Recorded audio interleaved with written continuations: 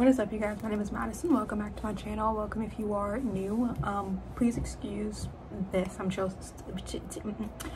trying to figure out how I want to set this up. But yeah, for right now, just ignore that. Today I'm going to be doing the all the books that I brought with me to college video. Last time I brought a lot and it kind of overwhelmed me, and coming back I was like, I know I'm not going to be bringing that many books, and I still brought more books than I would have liked to, but I'm in the middle of like 1,000,001 of them, so I brought all of those, and hopefully I can bring some back for spring break, and it'll just kind of go down as the time goes on. So starting off with all the books I'm in the middle of, the first one I'm in the middle of is Icebreaker by Hannah Grace. I'm on page 213, which is chapter 24, to Nathan's point of view. This is a pretty good book. I'm sure you know what this book is about, but if you don't, it's about a hockey player and a figure skater. Something happens to the hockey rink where all the ice melts or it gets flooded or something like that, so now they have to share a rink right before the hockey games start and right before the figure skating competitions. So yeah, I'm enjoying it so far. Also, you're gonna be able to see all the books stack up right here, so I apologize for that. The next book I'm in the middle of is Sun by Lois Lowry. I'm on page 135. This is the fourth and final book of the Giver Quartet, and it follows, it's almost like a prequel of The Giver, while also following Gabriel's mother. If you've seen The Giver or read the Giver book, Gabriel is the baby that Jonas ends up kidnapping, essentially. Also, it's super windy outside, and I'm literally next to the window because this is the only place I'm allowed to do it, because this is my desk. It's also the only space with like room. So yeah, I love the Giver Quartet. The first two books I read in one sitting. The third book I read in about 2 days, and this one I'm having a little bit of trouble getting through it, but it's also literally like 3 times the size of the first 3 books, but I still really enjoy it. The next book I have is Lolita by Vladimir Nabokov. I'm trying to get through my classics, and I don't really know if people would consider Lolita a classic, but to me it is, especially like with how like Lolita culture has blown up. But essentially we're following Humbert and his obsession with Lolitas, which is considered a prepubescent child, or a prepubescent girl, most like notably, who is still very like childlike, but is also like very aware of like sexuality and identity and just things like that. So very innocent. Next, I have Illuminae by Amy Kaufman and Jay Kristoff. I'm on page 139. This is another book I read in one sitting, despite it being absolutely massive. But I just loved the layout of it, and I was so intrigued. But essentially, we're following Katie and Ezra. Yeah, Katie and Ezra, as their entire world's being blown apart by like a rival planet or like a rival country or just something like that, and now they're living in space on like these like massive ships, and everybody's supposed to be assigned a job, and it's supposed to be useful, obviously, because literally 90% of their civilians just died. But they're also trying to figure out kind of what's going on with this AI system called Aiden, and this like mystery illness that came about on one of the ships. And so those are all the books I'm in the middle of. So now I have 6 books that I would just like to read.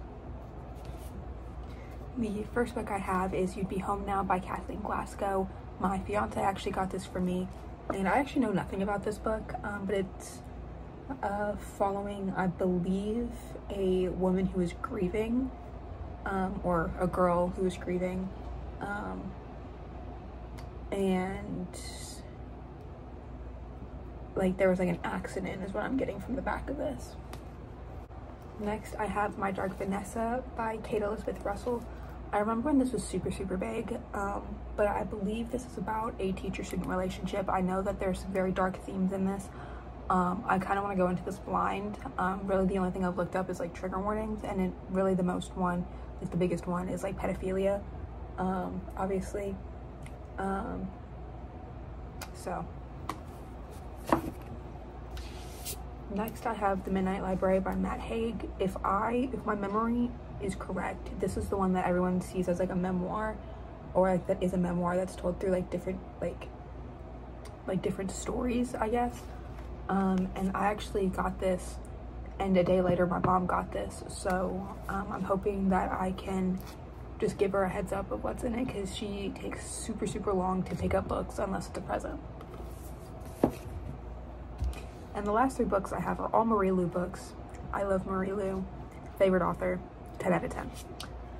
So the first one I have is Kingdom of Back. This follows Mozart's little sister as she tries to navigate a world where she has to live up to her older brother, Mozart, obviously. And I believe she ends up going into like another world or just something of that realm, and she ends up being the famous sibling rather than Mozart. And the last 2 books I'm going to show together. So I have The Rose Society and The Midnight Star. These are the second and third books to the Young Elites trilogy. The Young Elites trilogy, or the first book, which is called The Young Elites, was one of my absolute favorite reads of last year, along with Sky Hunter. Literally any Marie Lu book I read is going to be a 5 out of 5 stars, unless it's like super bad, which I haven't come across yet. So but basically we're following this girl. I never know how to say her name. It's Adelina Emetru, something like that. But her main thing is she and a couple of other like people, the Young Elites, got this disease where they were given superpowers, and now they're being discriminated against. There we go. And they have to, and the Young Elites are pretty much going against, you know, societal standards and trying to save all of these people. I can't remember exactly what they were called. Yeah, I don't think it says what these are called, but there's basically an inquisition, and Adelina is trying to find like her purpose in the world, and she's a very morally gray main character, and I feel like you don't see a lot of morally gray like female main characters, and you also don't see a lot of morally gray main characters, especially when it comes to like sci-fi books. I feel like everyone is the hero all of the time, but she's also, you know, trying to save her little sister who was taken, and just all of these things. And yeah, I'm just very excited to get back into that world. So yeah, those are all of the books that I brought with me. If there are any books that you would like me to read, or any of these that you would like me to do a more in-depth review on, just let me know. And yeah, that is all for today's video. I hope you enjoyed. Make sure to like, comment, subscribe down below. I'm also sure to also be down below, and I'll see you next time, whenever that may be. Bye.